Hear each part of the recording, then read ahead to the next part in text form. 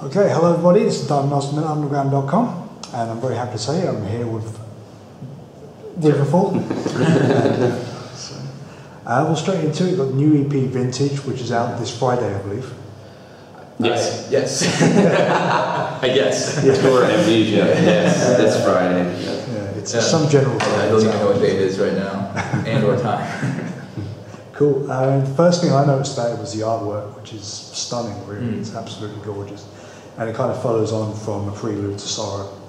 Prelude to Sorrow, everything else. Yeah. It's the same artist. It's this Christian Wallen.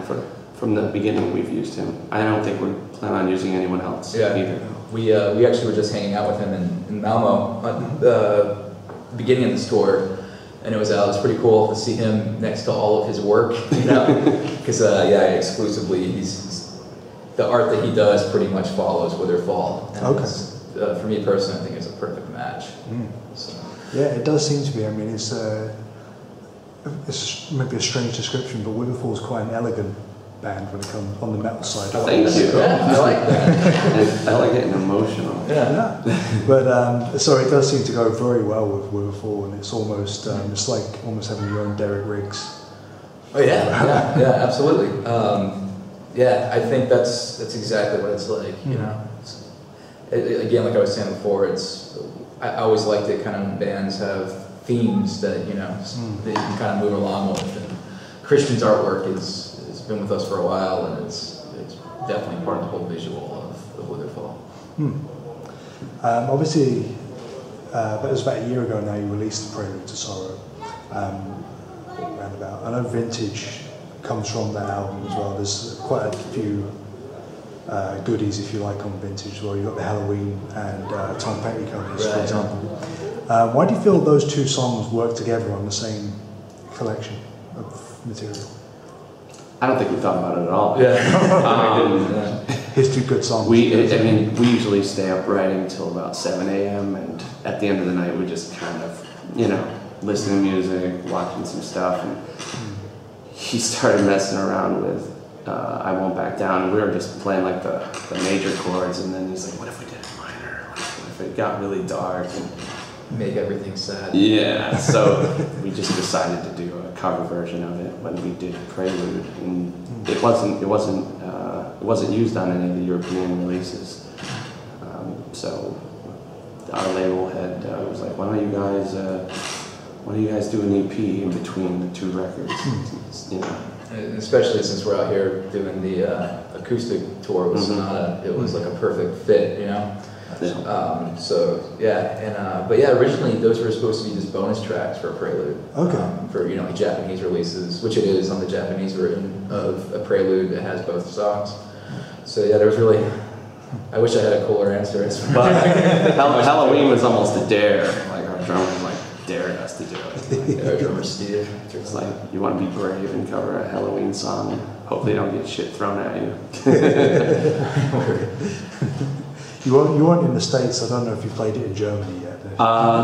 No, we've done it once on this tour, I think. Right. Yeah, we just run over time. Yeah. We had to cut one. It's like, it's the only one that kind of doesn't really fit with the vibe of what's going on the tour. Can't piss off the headliners, so we're like, well, it's technically possible, but you shouldn't. Cool. What I didn't realise was that, or I've read anyway, you actually made your live debut at 70,000 Tons of Metal last year. That's correct, yeah. Well, I was there, but I didn't get to see you. Oh, really? Yeah. We were playing very late or very early, depending on how you look at it. Well, there were earlier and later bands. I know you did the lounge for one set. I think the first show was in. The first show was filmed inside like the auditorium. Like the auditorium, which was cool. That was cool. Yeah. And then we played a more dirty kind of rock show in the Egyptian themed club, whatever it is. So. And the Alhambra, the whole thing with Adam's Ashes was such a shock. It was a real surprise. Like, his brothers just happened to be going this year or that year to the festival, and they're like, Witherfall's gonna be on the boat. Oh my God! Like, this is gonna be great. They didn't say a word. So we get through customs. We're on the boat, and they're really wasted. It's like We caught up with him around like 1 a.m. the first day, and everyone's already pre-gaming, drinking. And was it Nate? He's like, "Hey, I gotta show you something." I'm like, "Okay." He's got a fanny pack. I'm thinking he's gonna pull out like a vial of Coke or something, you know? That's what I was thinking. Right? So I'm like, it's like a little like weed thing, like, you know, just a little capsulated package. And I'm like, "What is that?" He's like, "It's Adam." And I'm like, "The fuck are you talking about?" And he's like, "Can we?" And I'm like, "All right, fuck it." Like, so we brought them up on stage, and they spread Adam's ashes at our first show on 70,000 Tons of Metal, and it all worked out so perfectly because we had a film crew there to film, because we were gonna have this live show put on Masa Ito's TV show in Japan. Okay. So like we worked it all out, and then they just caught him paying tribute to Adam like at our first show, and he always wanted to be in a band that played on that cruise. Yeah, so like they're like, "Okay, he's here on stage, like chapter over." I didn't even like immediately when they said that, I was like, "Yes, let's do it." And then he was thinking like, "Shit, this could be illegal." And then it occurred to me. I looked up the international laws for disposal of a body. It was actually it's hard. Like I've never felt a moment like that before, because it's kind of, I don't know, it's weird. It's like it almost seemed like we were closing a chapter in a way, and then also just seeing ashes. There's like Adam right there on stage, and it was like some people on, I don't know if it was a C6. There's a photo. People were getting green in the audience. It was really.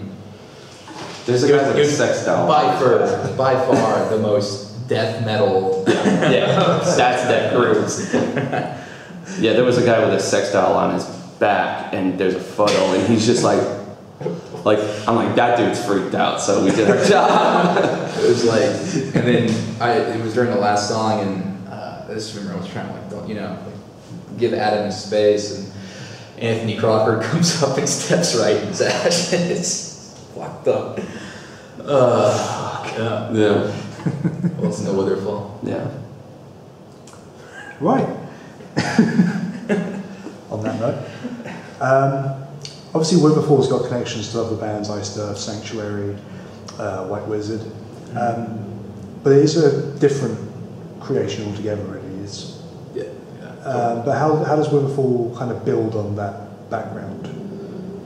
I don't think we do. Yeah, I mean, like it would be subconsciously, just because we work with Ice Earth and Sanctuary, and it's like, so of course, like if you're writing, like maybe because you've been playing it so long, some of that just might seep in, but it's never like, it's not an influence on us, We're more influenced by, I mean, of course we have some of those progressive metal bands like Dream Theater and Nevermore and Sabotage and those type of bands, but also we listen to like a lot of Queen. Queen is like our biggest influence, just because.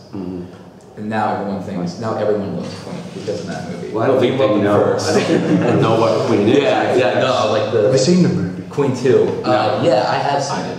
I saw it. I don't want to see it. I was really drunk alone on Thanksgiving, and I went and saw it. So I've seen it twice. It's kind of a pathetic story, but anyways, the real Queen is Queen 2, and Night at the Opera. And other like bands like Zeppelin and Guns N' Roses. I think the point is that we like bands where you can't just go, "Oh, I just heard a Led Zeppelin song, and now I know everything I need to know about Led Zeppelin." Yeah. Like you could throw 10 different songs and you would think they were different bands if you weren't initiated with their catalog. Absolutely. And like we really appreciate bands like that don't have like a template that they follow. Like we just write songs, like that's it. Like we don't try and make an album that sounds like cohesive. We don't give a shit about that. I mean, it doesn't matter to us. We just want to write music. It's just gotta be interesting to us too, because you can't. I don't want to use the word sell, but you can't like. it does, if it's not natural, it's you gotta be sincere. Yeah, I mean, there's so many bands, you know, that go out there and they're like, oh, well, we gotta do what Metallica did, make the Black Album, like, and you know, and try to get it in the masses, and it just sounds terrible because they're not doing it from the heart, you know. There's no soul to it, and listeners can hear that. So Absolutely. That's the main thing, you know. Who knows what our next record might sound like? If it could be all acoustic, you know. It's like it's whatever we feel at the time and whatever is honest to us, you know. That's the main thing. Cool. So with the EP now and the second album, it's been up for a while. How long do you think it will be before you return to the studio to work on the third record? We're doing this tour. We've got some prior commitments with other bands, and then we're looking right now at some more tours for the fall. Okay. So, but I imagine after that we'll be in the studio. We've already been writing. You know, we write all the time, so it's. We have something really dark coming. Yeah. So we already have the ideas for the record, and it's just a matter of getting in there. And Yeah, I mean, there does seem to be so much momentum with Witherfall at the moment, you know, because it wasn't too long after the debut that Sonata came out, and now the EP as well. Which I know is kind of a stopgap, even so, it keeps the name of the band out there, and it just seems to be a train that keeps going. Yeah, exactly. We would like seeing it as our GNR lives, but very dark and sad. It's like, I don't even remember recording those sessions, because literally we recorded it, and then we flew over to Japan, and then literally right off the plane, we went back. Same day. To go boom, boom, boom. It's crazy. In and out. And so it's like, those are all a blur, you know? Yeah, so it's been busy, but hey, it's been good. That's what you gotta do. Sweet. Normally summer is festival season. Are you coming back over to Europe this summer? Not this, well, we are with other. Well, no, we're doing Keep It True. Oh, we're doing Keep It True, yeah. Yeah, Keep It True Festival in Germany. I believe Candlemass will be there, so that'll be fun. And it's rare that there's like bands where like, whoa, okay, that'd be cool to like actually see, you know. Yeah, but we have work with other bands that we're doing. So, but next year for sure we'll be doing some, you know, because the festivals are always such a fun time. Yeah, Europe knows how to do the festivals, right? Yeah, and there's so many of them now. You can't get out of that actually on a festival. It's ridiculous. Yeah. Cool. Well, thank you very much for taking the time to speak. I look forward to seeing you next time at the festival, and I look forward to seeing you tonight. So, cool. All the best. All right. Thanks a lot, man.